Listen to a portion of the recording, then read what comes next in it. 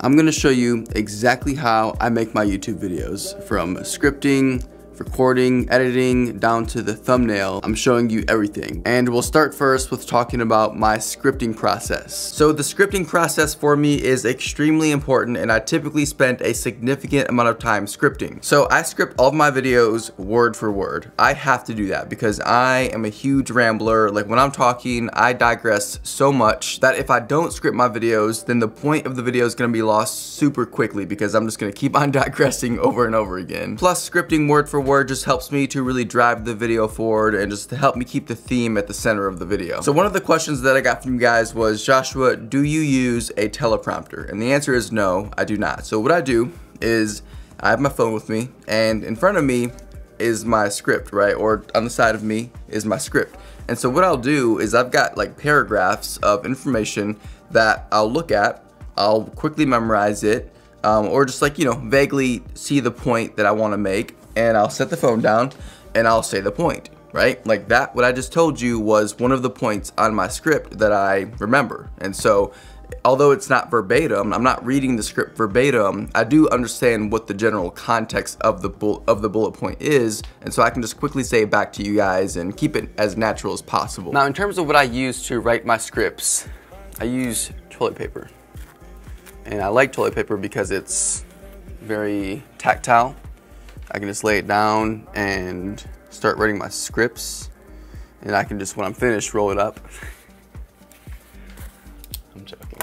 So I use something called Craft, and you can think of Craft as a minimalistic version of Notion. I feel like a lot of you probably know what Notion is. I heard somebody say once that Notion was for people who pretended to be busy, but they were actually just busy trying to organize their Notion instead of actually working. That's what I heard. I don't know if it's true or not. If you use Notion and you love Notion, shout out to you. I personally just don't like Notion. But I love Craft for its simple user interface, speed, and minimalistic design. So as you can see, I've got my Craft open, and here are all the documents that live within Craft. However, the real power of Craft is the organization. So over here on this left-hand side, you've got all your folders, and I've got a few different folders, but the one that I use the most is my YouTube folder. And so if I open up my YouTube folder, you can see that I've got all these different subfolders and subfolders, and I can set folders to have little icons or emojis if I want. I can change their color, but this is where I manage and organize all of my scripts, you know, future, past, and present, my sponsors, ideas, etc. And so if I go into my scripts folder, and let me just show you an example of how my scripts typically look. Sometimes I'll just create my scripts using bullet points, like in this example, or I'll just write out all the points in paragraphs. But as you can see, I am writing out the complete video, even down to some of the natural filler words that I use. I mean, I am literally just writing it out exactly how I would say it. But the thing that I really like about Craft is how I can also format the text. And so for example, if I click on this text here and highlight it, I have the option to, of course, bold and italicize, but I can even highlight this text different colors, which I do use this a lot, like in this example, to indicate to myself that this part of the script is going to be a scene change or something else. I'll highlight that part of the script a different color to remind myself when I'm recording that something different has to happen here. Then once I finish writing the script either on my computer or on my iPad, I'll pull it up on my phone, and I can go sit in my chair, have my script next to me, and just, you know, read off of it.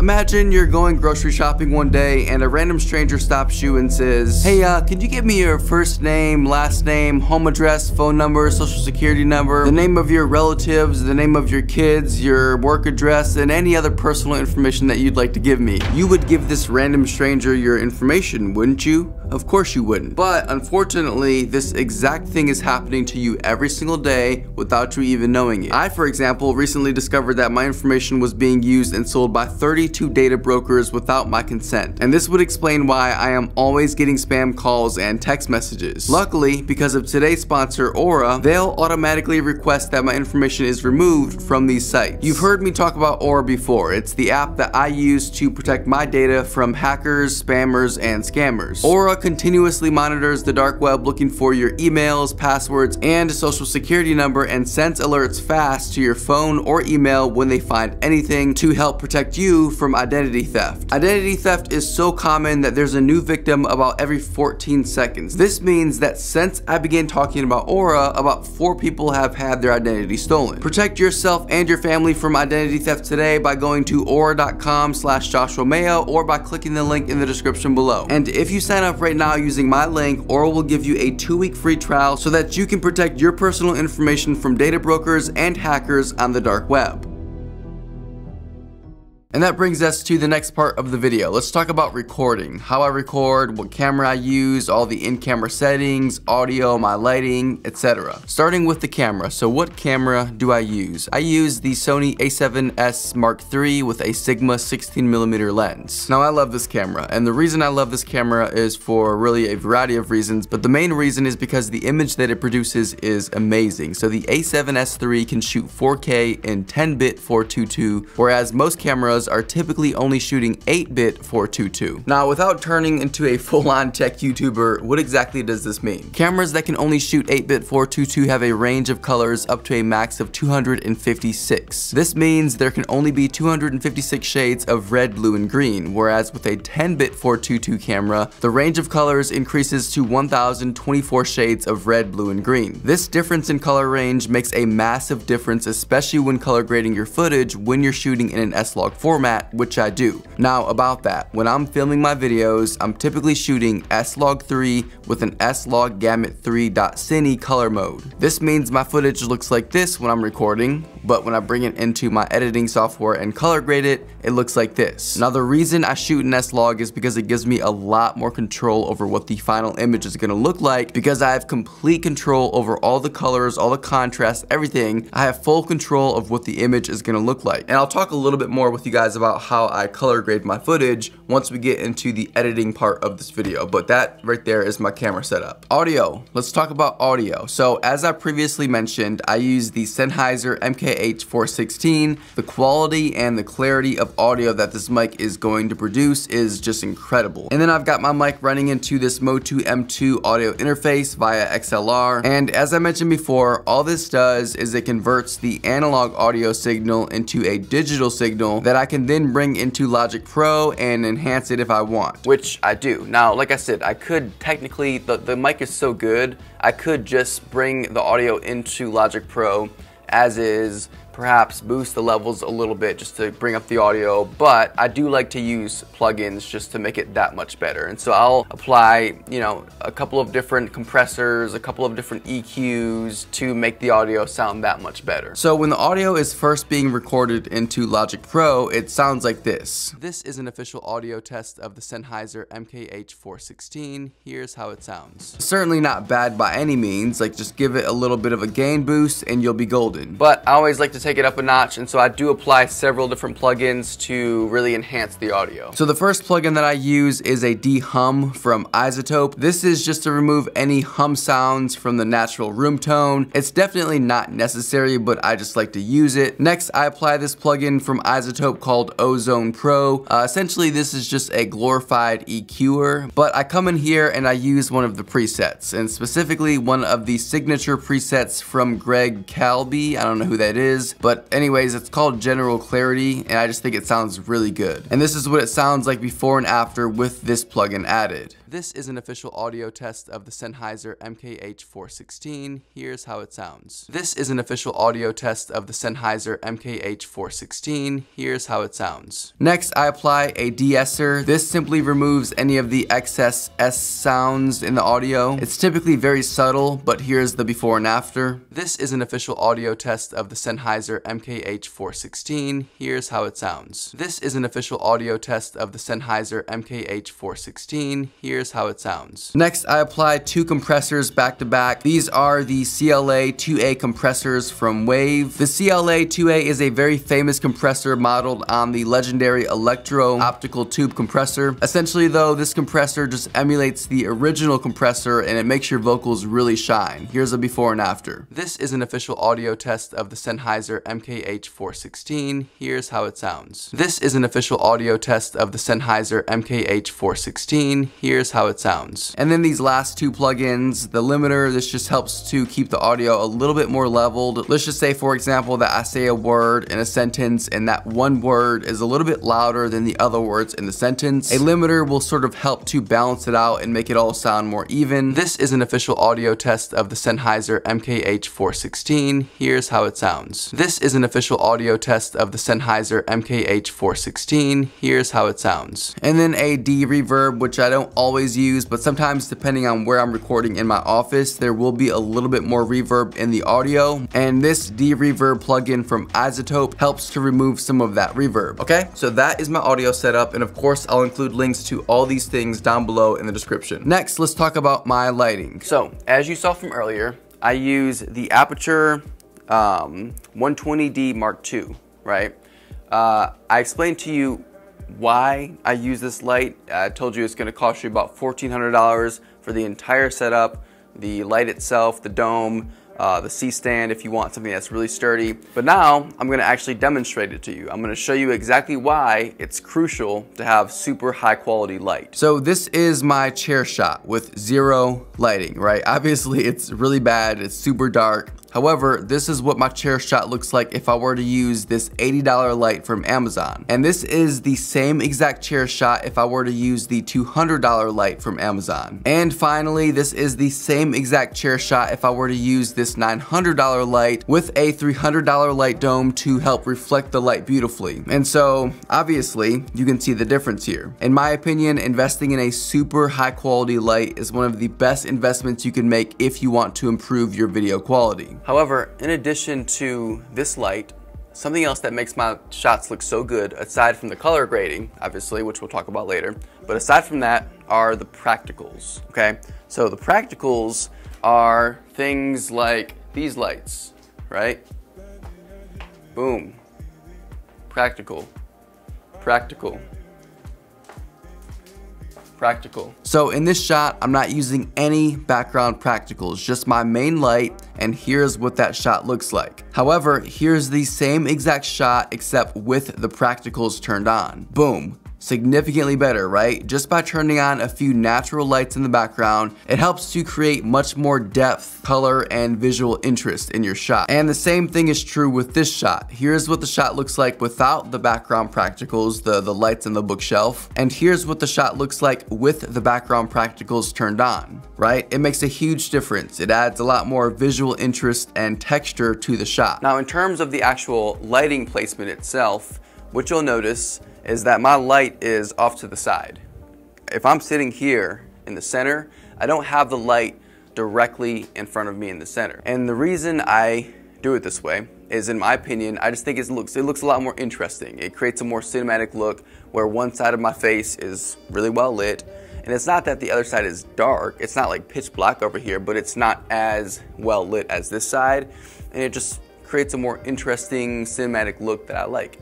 And so that's how I set up my light. Again, here's an example of the light if it were to be placed directly in front of me. It's not that it's not a well-lit shot, but in my opinion, it just doesn't look as good as this. This is the same exact shot with the light moved to the side. And when I say to the side, I obviously don't mean that it's like directly on my side. The light is still in front of me, but it's just shifted toward one side. And you'll notice that I also have the light a little bit higher, pointing down on me. Once again, this just helps to create a more cinematic look with the shadows that it creates on my face. And I do the same exact thing for my chair shot as well. The light is in front of me, but shifted toward one side, which gives it a much more natural look where one side of my face is brighter than the other. Okay, so now I'd like to really quickly talk about the green screen and how I like that. So the most important thing about the green screen is gonna be that the entire green screen is as evenly lit as possible. Let me give you an example of what I mean by that. If I move this light right here, right? So this side of the green screen it's well lit. This side is not.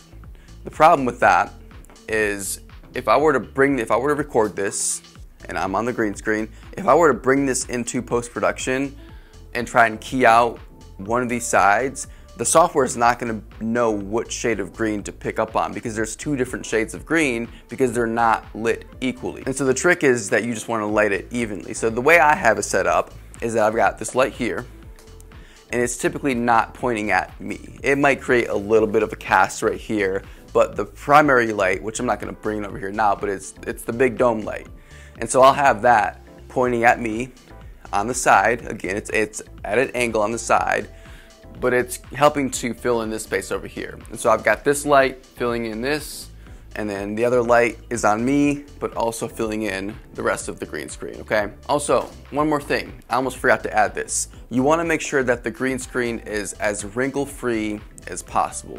Now, I know you might have some creases in there, you might have a couple of small wrinkles, but that's not too bad because it's not so wrinkly that the wrinkles are creating additional shadows, right? When the wrinkles start creating additional shadows, if I had a light right here, which I would normally, it would help to eliminate all these shadows that the wrinkles are creating. But if you have too many wrinkles, there's gonna be lots of little small shadows all across your green screen, and it's gonna give you the same problem in post-production where your software is not gonna be able to know what shade of green to focus on to key out. Let's talk about your on-camera presence now, right? How do other people perceive you when they're watching you? Your on-camera presence is extremely important because if you're talking about something, but it seems like you lack conviction or you lack confidence in the thing you're talking about, then generally speaking, people are not gonna wanna listen to you for a long time. And so one of the questions that I got from you guys was, Joshua, how do I break free from camera shyness? That's a real thing. Like, how do I break free from being shy in front of the camera? I want to start a personal finance YouTube channel, but I don't feel confident enough. I remember I saw a video a while back, it was a Graham Stephan video, and he was talking about literally this exact same thing. He posted something on Reddit saying, I don't feel like I'm confident enough or have the personality to be a YouTuber. I don't have the personality, balls, or charisma to start my own channel. I am not the type that would do well in front of the camera. But thankfully, after years of doubting myself, I just finally got to the point where I just said, it. I'm going to film a YouTube video and I'm gonna get over my fear about putting myself out there. Listen guys, if you want to break free from camera shyness, if you want to have more confidence on camera, I could sit here and I could give you, exercises. I could say to you, listen to music that's gonna hype you up before you start recording, or say to yourself in the mirror 100 times, I'm confident, right? And certainly that stuff could help a little bit, but it's not gonna fit the root cause of the problem. And the root problem, the reason that you're so shy in front of the camera, the reason that you lack confidence is because you care too much about what other people are gonna think about you. I mean, think about this for a second, right? Are you shy in front of your mom or your dad or your best friend, right? You're probably not shy in front of those people because you trust them, because you know that they're not going to judge you for who you are. But the moment you get on camera, you are aware of the fact that there are going to be thousands of people, potentially tens, hundreds, millions of people who are watching you who could potentially judge you, and that's what makes you shy. That's what makes you lack confidence when you're in front of the camera, because you just care too much about what other strangers are gonna think about you. I know it's a lot easier said than done, and it's gonna take practice, but you cannot care what other people think about you. If someone feels like they wanna judge you because of the way you look, or because of the way your voice sounds, or because of the way you talk, the cadence of your voice, whatever, if somebody feels like they wanna judge you because of that, understand it has nothing to do with you. Them judging you is just a reflection of themselves. Like, they're making fun of you, they're saying things about you because they feel bad about themselves in those areas that they're making fun of you for. Or perhaps they're just jealous of you because they lack the confidence themselves to also be in front of the camera, but you're taking the step and you're getting in front of the camera, and because of that, they're jealous of you, and so they're just gonna make fun of you, right? Listen guys, you are going to have haters. It's inevitable. If you have an audience that's big enough, there will be people who comment on your videos, who say mean things. But listen to me, the overwhelming majority of people who comment on your videos and who watch your videos are gonna be supportive, are gonna be kind, are gonna be encouraging. And so you shouldn't be concerned about being yourself in front of the camera, because most people are gonna love you for who you are. You will have the haters, of course, but that's very few and far between. Okay, let's transition now and talk about my editing. The software that I use, where I get my titles from, how I color grade, and my entire process from start to finish. To edit my videos, I use Final Cut Pro. It's the only thing I use. Titles, editing, any special effects that you've seen me use, it's all done in Final Cut Pro. I don't use After Effects, I don't use Premiere Pro, I don't use anything else except for Final Cut Pro. Now, Final Cut Pro is only available on Mac OS. And so if you don't have an Apple computer, unfortunately, you won't be able to use Final Cut Pro, but alternatively, you can use Premiere Pro. One of the questions that I got was, Joshua, why is it that you use Final Cut Pro instead of Premiere Pro? And it really just comes down to personal preference. Both Final Cut Pro and Premiere Pro are top of the line, non-linear editing software. But the reason that I personally like Final Cut Pro more is because it's just far more user-friendly, intuitive, and just stable. The user interface on Final Cut Pro is sleek, modern, and everything just sort of works. And there are features in Final Cut Pro like the magnetic timeline, which I just love, and it's probably saved me thousands of hours in editing time. But anyways, that's why I use Final Cut Pro.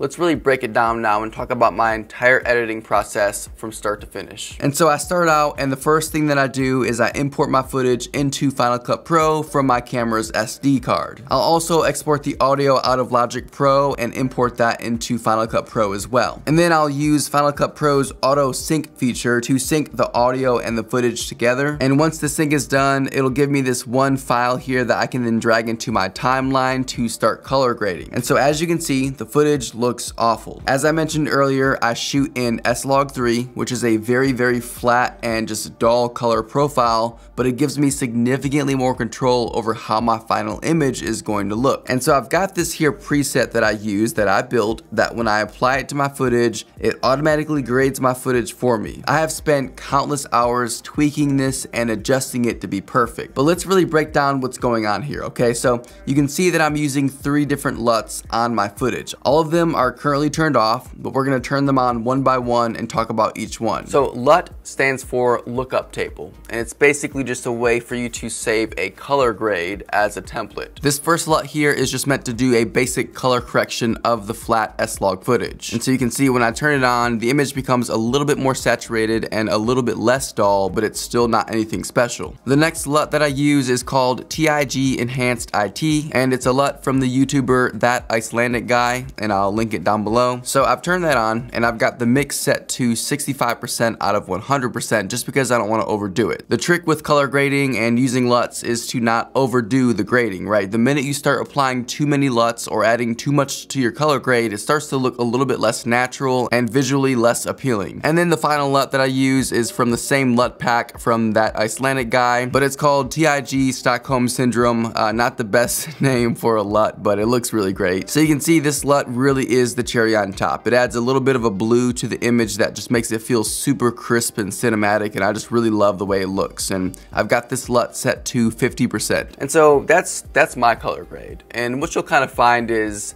like, you can copy my exact color grade down to the exact detail, but what you'll kind of find is that based off of your set, your lighting, the size of your room, your skin tone, camera that you're using, all these different factors are going to change the way your shot looks. And so even if you try and copy my exact color grade, you're not going to necessarily get the same end result. And so basically what you just have to do, I mean, this took me probably about 6 months to perfect this. It's gonna take persistence. It's gonna take you consistently making really small adjustments to your lighting, to your angles, to your, your settings in your camera, to your LUTs in your actual software. It's gonna take a lot of small little adjustments for months on end before you can finally get to a point where you're like, I really like the way this looks. That's how I got to this point here.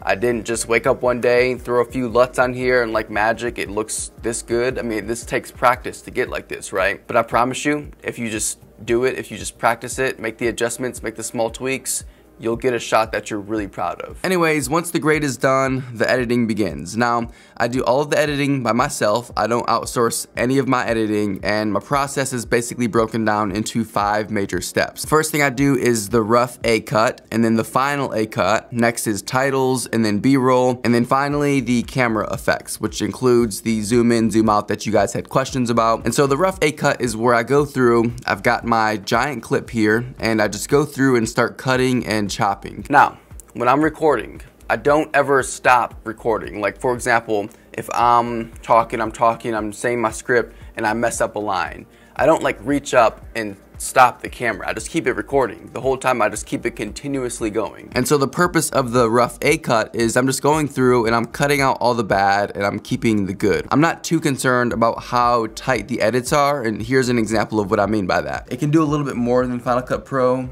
which is why like professionals use it more often.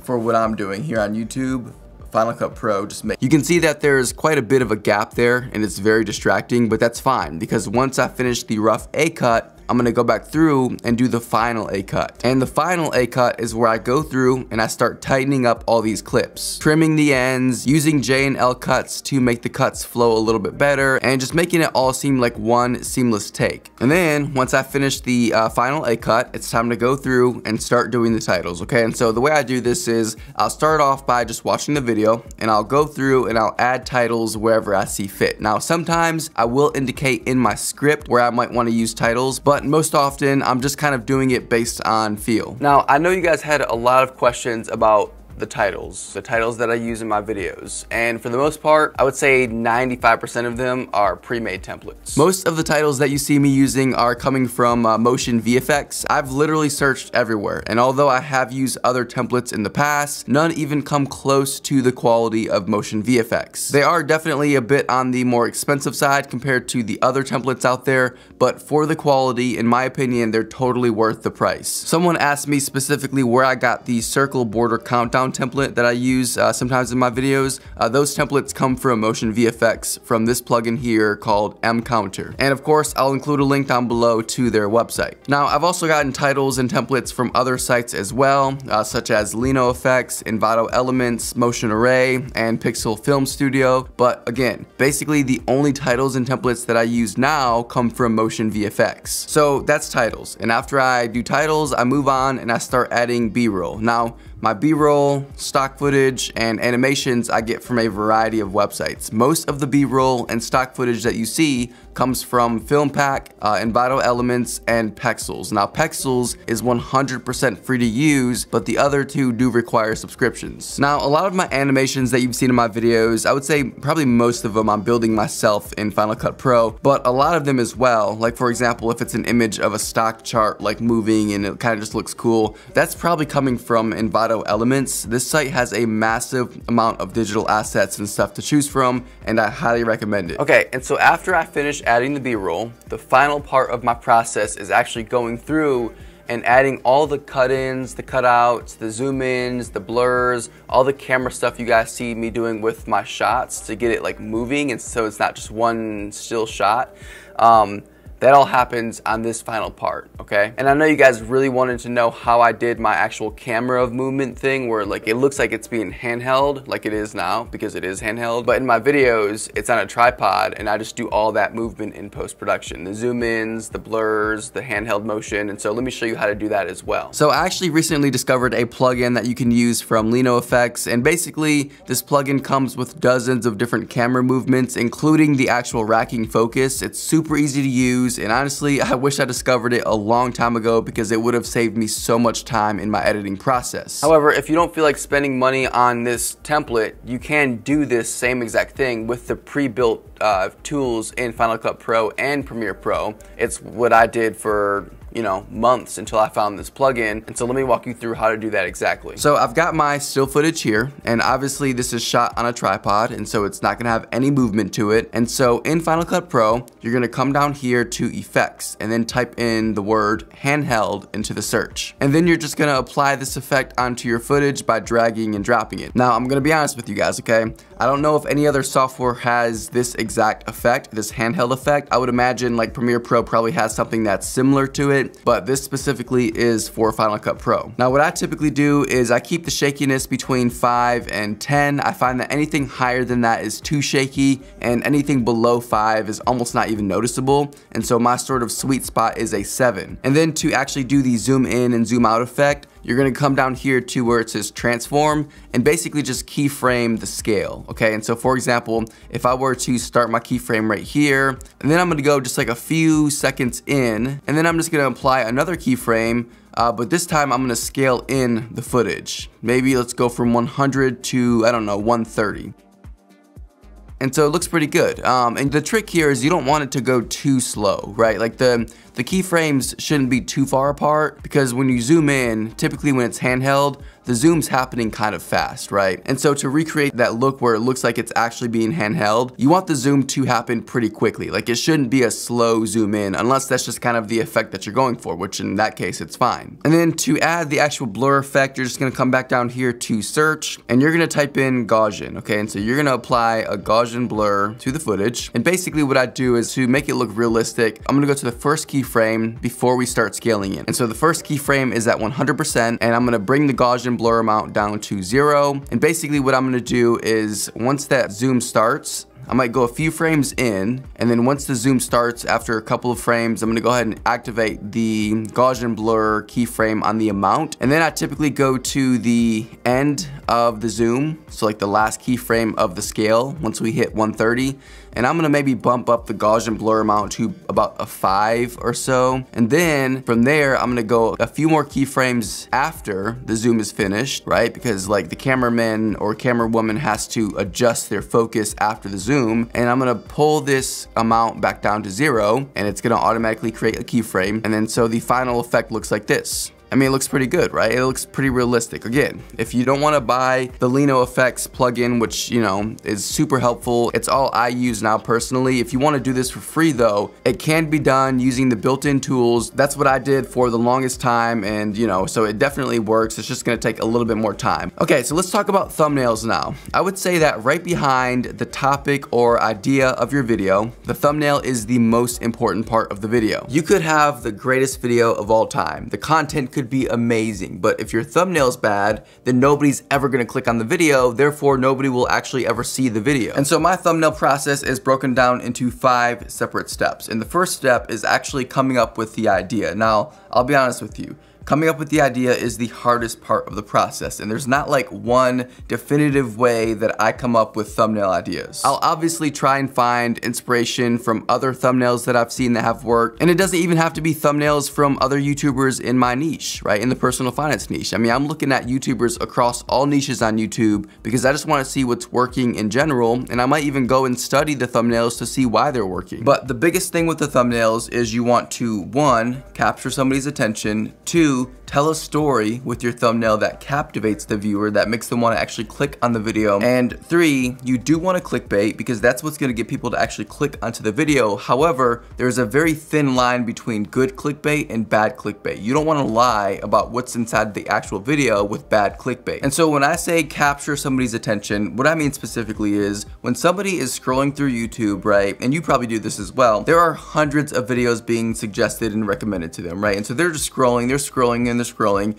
and your thumbnail needs to be colorful enough, it needs to use the right fonts, you need to be making the right facial expression, so much so that it gets the person who's scrolling through all these thumbnails to stop and look at your thumbnail because it's captivating enough to get them to stop to look at it for a second. However, when they stop to look at your thumbnail, you only have maybe less than 1 second to get them to actually click onto your video. And so your thumbnail has to captivate them enough to get them to click onto the video. In a way, your thumbnail is almost kind of telling a story. And in order for the person to see the end of the story, they would have to click onto your video and watch until the end to see the whole story. But you only have about 1 second or less to captivate the person enough to get them to actually click onto the thumbnail, right? And so it's not easy, it takes practice, but it's definitely possible. But what you don't want to do is clickbait so bad that you're lying about the actual content in the video, right? Like your thumbnail should at least be relevant enough to the actual content in the video. Okay, now once I actually have the idea for my thumbnail,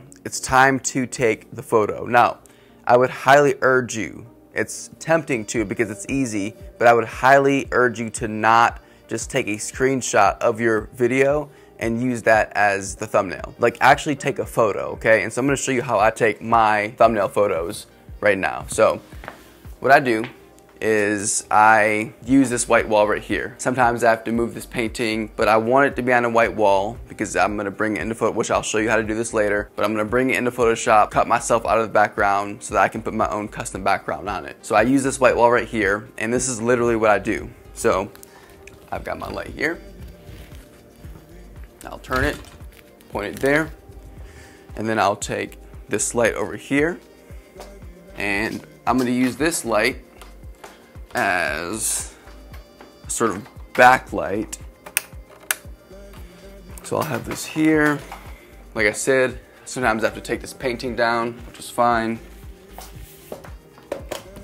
And this is the wall that I take it on, right? This is my lighting setup. And I may have to make a few adjustments here and there, but at this point, it's just a matter of you doing your typical YouTube pose, right? Right? So you have to do the poses, you have to, you know, take pictures of it. My camera has an automated timer on it. And so I can time it unless my wife can help me, but typically she can't. And so I'll just have a tripod set up and I'll hit the picture button and it'll count down from 5 or 10 or 2, whatever I set it to. So I hit it, run, get into my position, do my YouTuber face, click, check it. If it looks good, then I go ahead and bring it over to the computer and I'm gonna load the picture into this software called Luminar AI. And so here's my basic process in Luminar AI, okay? And this software is gonna cost you about maybe $50 or so. It's super cheap, but for what it does, I think it's really worth it, okay? And so I've got my raw image in here and it's, you know, it can use some work. And so what we're gonna do is I'm gonna click up here on edit and I'm basically just gonna go through here and just really start exaggerating and, you know, just enhancing the image. And so the first thing I'm gonna do is under this enhance AI right here, I'm just gonna turn the enhance 100%. And you can see there what it does. It just really brings out the colors and just makes it a lot more brighter and just easier to look at. Next, I'm gonna scroll down and I'm gonna go to portrait and then click on face, okay? Face light, I typically bump this up to about a 50 or so. This just adds light to your subject's face and it does it all automatically, which is really cool. Next, the eyes. So the eyes are super important in thumbnails, guys. Humans will naturally look at other humans' eyes as a, you know, that's how we communicate. We look at each other's eyes. And so it's important that your eyes in your thumbnail are visible. And so what I do is really just exaggerate my eyes. And so I'll do this by turning everything up to basically 100% minus the enlarged eyes. This is what it looks like if the enlarged eyes were at 100%. It just looks crazy. And so I typically do about a 20 for the enlarged eyes, but you know, eye whitening, eye enhancer, red eye removal, dark circle removal, improve eyebrows, all that goes to 100%. And so you can see here, if I were to turn this face AI off, look at that. Look at the difference there, right? And so that's that. Next, I go to mouth.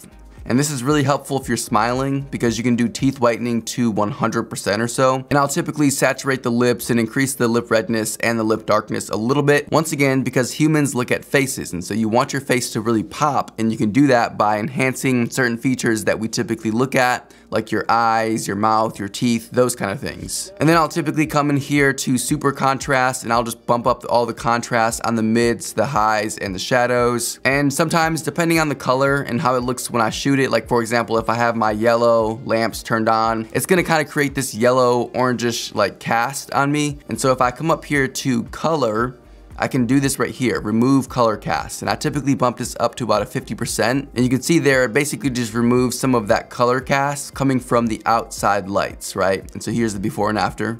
Very subtle, but it does make a difference. But then I'll come down to color harmony and I'll typically go, instead of, I don't want my shot to be too warm. And so I'll typically bring it down to about a -50 just to make it a little bit colder, right? And so it looks like this. In my opinion, this right here looks far better than this, right? Before and after. There's the original shot.